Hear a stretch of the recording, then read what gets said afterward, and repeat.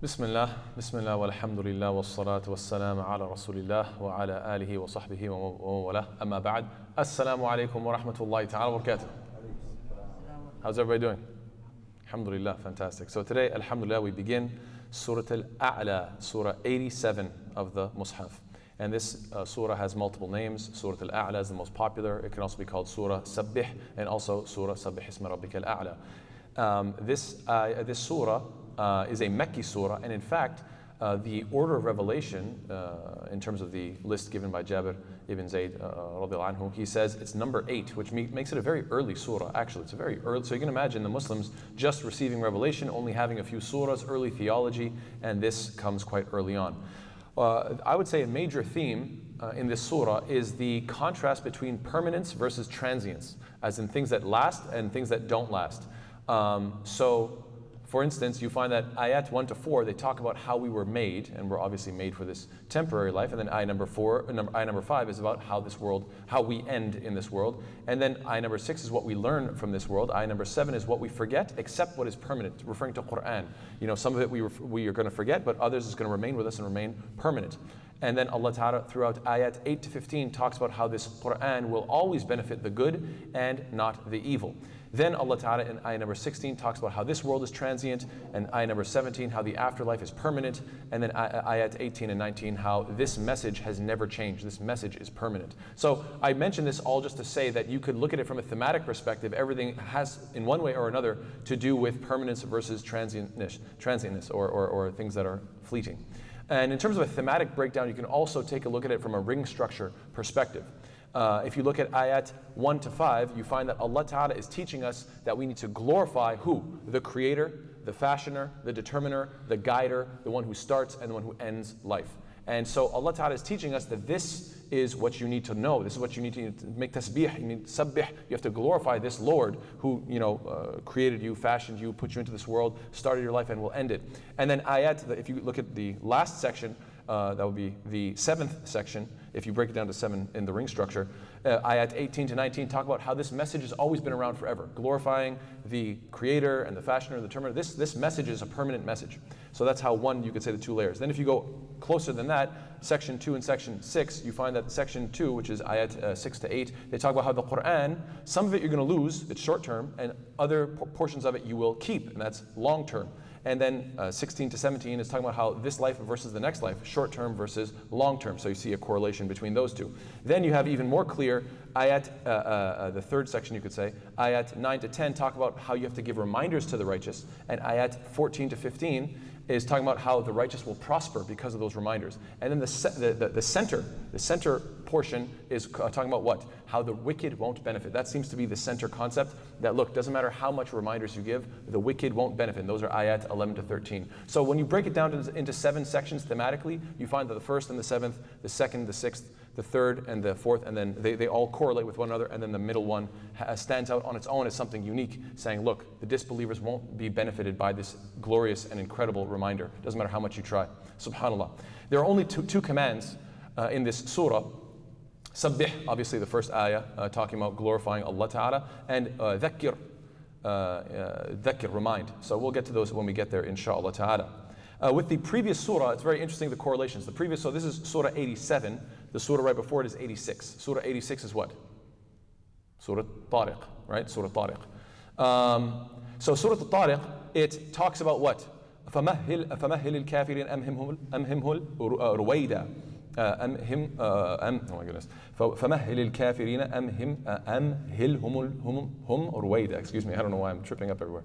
So this ayah is quite interesting because it's talking about what? Let the disbelievers, let them go. Let them, be as bad as they want to be. And then now that you have turned your attention away from the disbelievers, give them as much time as they want. Why? Now what should you do? Turn your attention towards Allah. Sabbih isma rabbika al-a'la. Now you can glorify Allah subhanahu wa ta'ala. So subhanAllah, you can see the correlation. But another interesting correlation is that the Surah Al-Tariq talks about the highest thing that we could visibly see, which is what? وَالسَّمَاءِ وَالطَّارِقِ. This piercing star so far in the sky. But then the next surah is saying what? Sabbih isma rabbika al-a'la. That even no matter how high you go, guess what? Something is higher. So you see a correlation between the two as well. It's quite beautiful the way they are connected. There's other ways as well. But yeah, this surah has 19 ayat. Surah Al-A'la has 19 ayat, just like Surah Al-Alaq and also Surah Infitar. So there's only 3 surahs that have 19 ayat. So that's the introduction. Let's get into the surah itself. Allah Ta'ala begins, بَعْدَ أَعُوذُ بِاللَّهِ مِنَ الشَّيْطَانِ الرَّجِيمِ بِسْمِ اللَّهِ الرَّحْمَنِ الرَّحِيمِ سَبِّحِ اسْمَ رَبِّكَ الْأَعْلَى. So the first thing that we should note is that this is from the Surah Al-Musabbihat. Now, how many Surah Al-Musabbihat are there? How many surahs begin with some type of tasbih of Allah? Anybody have an idea? Huh? 5? Close? 7. That's right, 7. 7. So what are they? Surah Al-Isra, Surah Hadid, Surah Hashr, Surah Saf, Surah Jum'ah, Surah Taghabun, and Surah A'la. 7 surahs begin with the tasbih of Allah subhanahu wa ta'ala. Now what's amazing is look at their order. Look at how, it's amazing. This is, little things like this really make you say, this must be from Allah. I mean, who else puts things together so incredibly? So Surah Al-Isra begins with the noun. Subhanalladhi. Right? Subhanalladhi asra. Right? So Allah Ta'ala begins with the noun, and a noun is a stated timeless fact. It's not given a past or a present or a future. It's just a timeless fact. So Allah begins with the subhan, right? Like just as a noun. Then the next 3 are Surah Al-Hadid, Surah Al-Hashr, and Surah Saf. And those are all in the past tense. Sabbaha lillahi ma fi samawati, etc. Sometimes wa ma fil ard, sometimes not. But still, you have 3 in the past tense. Then Surah Jum'ah and Surah Taghabun are yusabbihu lillahi in the present tense. And then the final one, Surah Al-A'la, is in what? In the command form, Al-Amr. Sabbih isma rabbika. So, I mean, subhanAllah, just little things like this. The fact that it goes from a noun, and then 3 times in the past tense, twice in the present tense, and then finally in the command form. To me, I just feel like you could say it's a coincidence, but it's not a coincidence. You know what I mean? I don't know. It's too beautiful. It's too artistic and just incredible to say that it just happenstance. Subhanallah. Yes. And so, yes, everything is covered, whether you're talking about the past tense, the present tense, the future tense, or a noun, which is a permanent or eternal method, or finally a command. In every sort of form, Allah Ta'ala is beginning a surah in one way or another, emphasizing this fact. There is a hadith أن النبي صلى الله عليه وسلم كان لا ينام حتى يقرأ المسبحات ويقول فيها آية خير من ألف آية ألف آية. That the Prophet ﷺ would not sleep until he had recited the musabbihat, and he would say, in them is an ayah that is better than 1,000 ayat. This is a hadith in Tirmidhi. It's also graded Hasan. Ibn Kathir hypothesized and said, I think that this special ayah that is worth more than 1,000 ayat is هو الأول والآخر والظاهر والباطن وهو بكل شيء عليم. This is his theory, but it's just a theory. Wallahu ta'ala a'lam bis-sawab. Now, also, it's very interesting that the Prophet ﷺ said, is an authentic hadith in Ibn Majah. This is actually Uqba ibn Amir, he said, لما نزلت فسبح باسم ربك العظيم قال رسول الله صلى الله عليه وسلم اجعلوها في ركوعكم فلما نزلت سبح اسم ربك الأعلى قال اجعلوها في سجودكم. That when the Prophet ﷺ received the command, the ayah, فسبح باسم ربك العظيم, glorify the name of your Lord who is the most great, Al-Azim, he said, put this in your ruku'. And then when he got this ayah saying, glorify your Lord the Most High, put it in your sujood. Why? And Allah knows best, but the people hypothesize, and they say the beauty of this is Al-Azim is something that is great, but also stable. And that's why our bodies are stable, because of our azam, our bones, right? Obviously, if we didn't have bones, we'd just be a mush of flesh, right? So the things that gives us stability is our bones. So Al-Azim means the great and also the stable. And we say this when we are the least stable, when we're in a ruku'. And the position of a ruku' is a position of instability.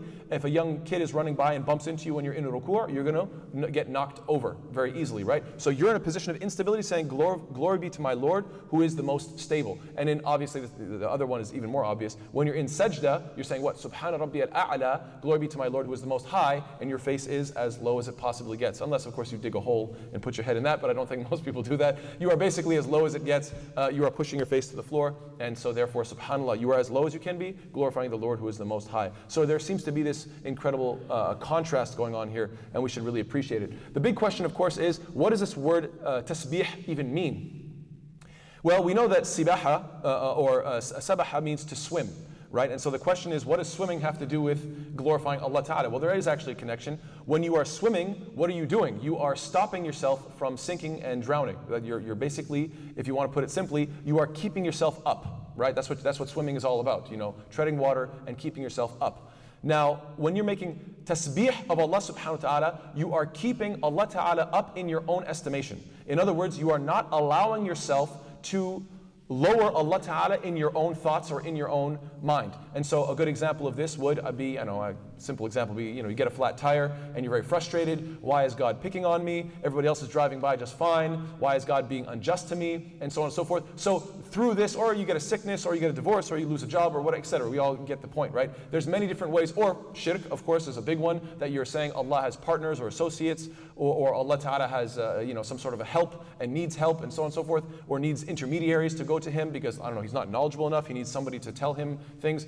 A'udhu billah. So what do we say? We say, Subhanallahi amma yushrikun. Allah ta'ala is high above whatever they make shirk. Whatever evil thoughts may come to my mind, whether it be shirk related, or whether it be dhulm related, or whatever the case may be, whatever evil, this is all lowering Allah ta'ala in your estimation.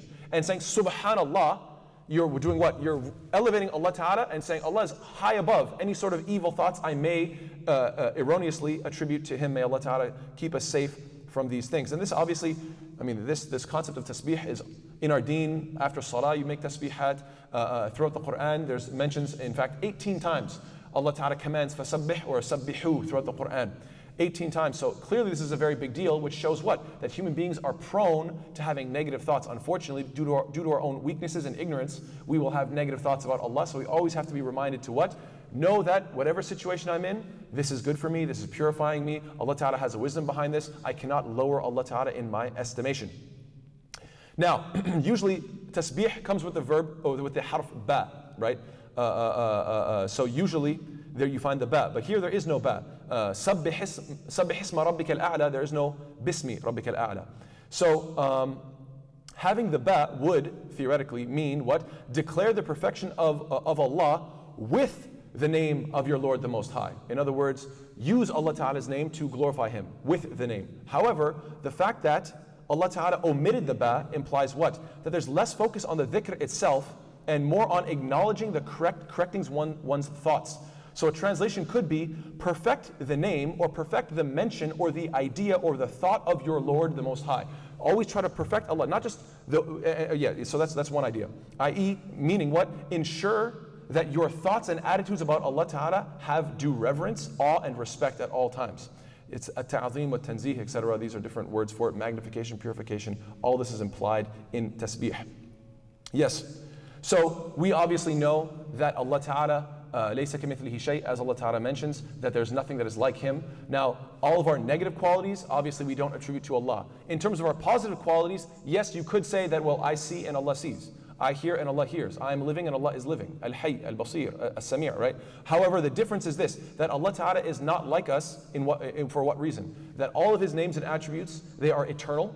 Us, we live, but then we die. We can see, but then we go blind when we die, and same thing with hearing, etc., etc. So Allah Ta'ala, it's eternal. There's no beginning and no end. Furthermore, it's unlimited. I can see what's in this room. I can't see what's in the next room. I can't see what's in the next city, so on and so forth. Same thing with hearing. It's all limited, etc. Whereas Allah Ta'ala, all of His attributes, unlimited. And also, they are inherent. In other words, Allah Ta'ala didn't get them from somebody else. All of my attributes, anything I have of seeing and hearing and living, it all came from Allah Ta'ala. Whereas for Allah Subhanahu wa Ta'ala, it's all something that He inherently has.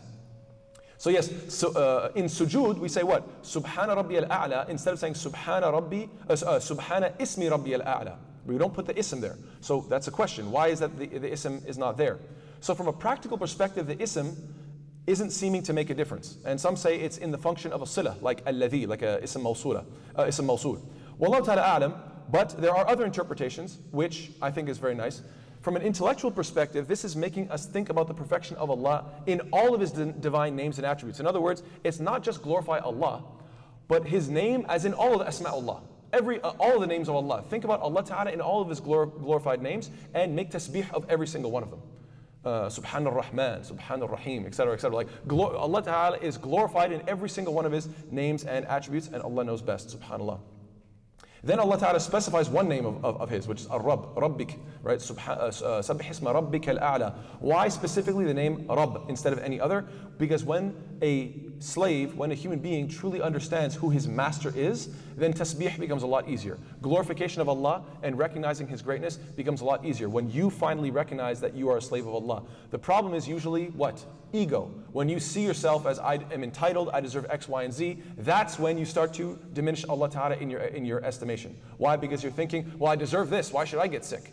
Well, I deserve that, you know? So it's arrogance and entitlement, that's what poisons it. The moment you realize that Allah is your Rabb and therefore you are the Abd, then tasbih becomes a lot easier, subhanAllah. And Rabb obviously can mean multiple things, the ultimate authority, master, sustainer, and creator. Al-A'la. Al-A'la, interestingly, can be a sifa or a na'at, a quality defining Rabbik, or it can also be the ism. So it could go back to either one. Obviously, Rabbik would be the most standard, but ism, even though it's a bit more of a jump, it still is technically correct. And subhanAllah, it's quite beautiful the way there's multiple, tawassu' fil ma'na, there's room for multiple ways of looking at this, and Allah knows best. Al-A'la is mentioned 9 times in the Quran. The big question we have to ask ourselves from this ayah, I'm only going to cover this ayah today, inshallah. There's a lot to talk about in this ayah. So don't worry, I'll be done soon, inshallah.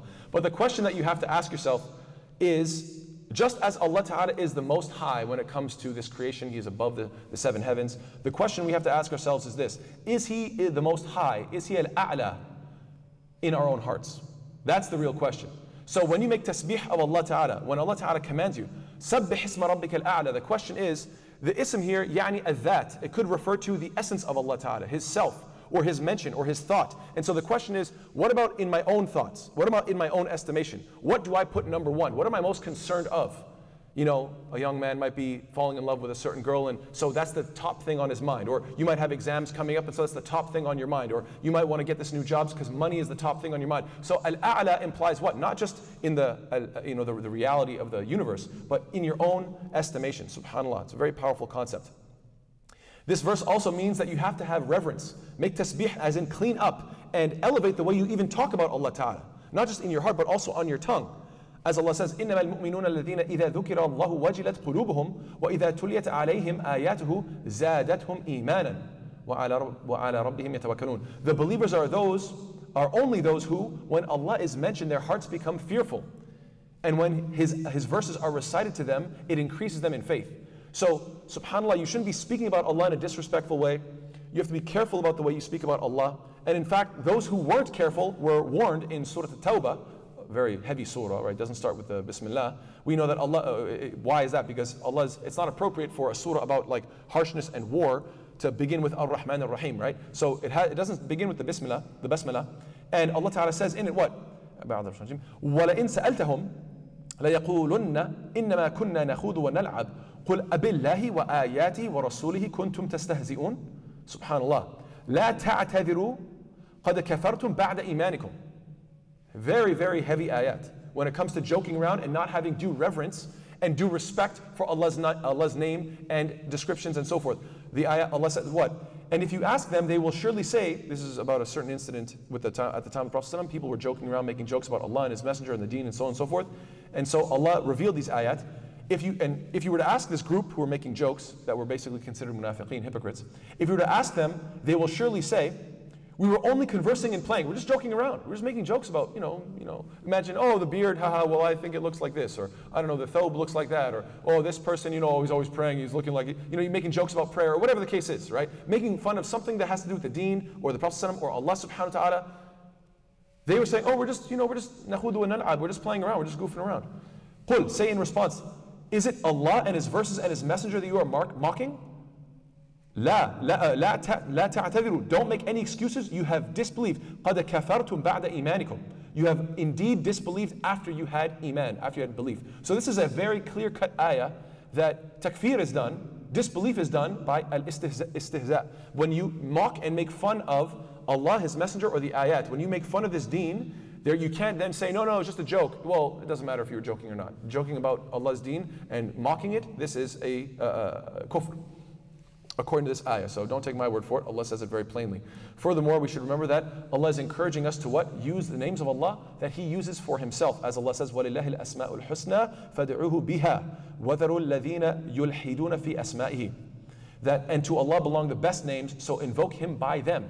call to Allah by the names that He used Himself in the Quran and Sunnah, and leave the company of those who practice deviation concerning His names. When it comes to Allah's names and attributes, those who go into deviation, leave that stuff alone. Furthermore, we should be so careful about how we talk about Allah Ta'ala that we're not even supposed to insult other people's deities out of fear that maybe they are going to insult Allah Ta'ala, as Allah says in Surah Al-An'am, وَلَا تَسُبُّوا الَّذِينَ يَدْعُونَ مِن دُونِ اللَّهِ فَيَسُبُّوا اللَّهَ عَدْوًا بِغَيْرِ عِلْمٍ. That, and do not insult those they invoke other than Allah, lest they insult Allah in enmity without knowledge. So subhanAllah, just out of the possibility, the believer is supposed to be smart and think not just action, but action-reaction. You're always supposed to think 2, 3, 4 steps ahead. And so part of this is what? Out of respect for Allah Ta'ala, I will not say your deities at X, Y, Z, all these insults, because obviously the person's going to insult you back. And the same thing with, insulting people's families, insulting your own mother. How do I insult my own mother? Well, you talk about his mother, he's going to talk about your mother, etc. So don't cross lines, and inshallah ta'ala you avoid these problems. Think a few steps ahead. Imam Malik, at his time, people, when a beggar was asking for some wealth and they would not want to give it to him, what would they say? They'd say, Allah will help you, Allah will help you. This was a common thing at his time, but Imam Malik wouldn't say that, and he didn't want to mention Allah in a state when the person was mad. So he was always trying to elevate the name of Allah, even in the person's mind, and not saying anything negative. And the last point that I want to, actually no, 2 final points I want to close with. One is a quote from Shaykh Ibn Uthaymeen, rahimahullah, says something very beautiful. He says, إن التسبيحة الواحدة في صحيفة الإنسان خير من الدنيا وما فيها لأن الدنيا وما فيها تذهب وتزول. وَالتَّسْبِيحُ وَالْعَمَلُ الصَّالِحُ يَبْقَى. That a single tasbih, he says, a single time of saying subhanallah, one single time you say subhanallah, in a person's scroll of deeds is better than everything in this world, better than this dunya and everything in it. Because the dunya and everything in it will eventually disappear. Everything's going to go away. But that one single tasbih that you made, it's going to remain forever. Inshallah, it's going to be for you a tree in paradise or whatever. As I think, was it La hawla wa la quwwata illa billah? No, La hawla wa la quwwata illa billah is a treasure in paradise, if I'm not mistaken, from the hadith. And I think a tasbih is a tree in paradise. I'm not fully remembering. But anyway, you get my point, that it's going to be a reward for you in paradise that is going to be permanent, inshallah ta'ala. The final point that I want to mention is that, yes, the command to make tasbih is mentioned 18 times in the Quran. There are many different commands of sabbih or sabbihu, but what's interesting is that 5 surahs finish with the command. And which surahs are these? Surah Al-Hijr, Surah Al-Tur, Surah Waqi'ah, Surah Haqqa, and Surah Nasr.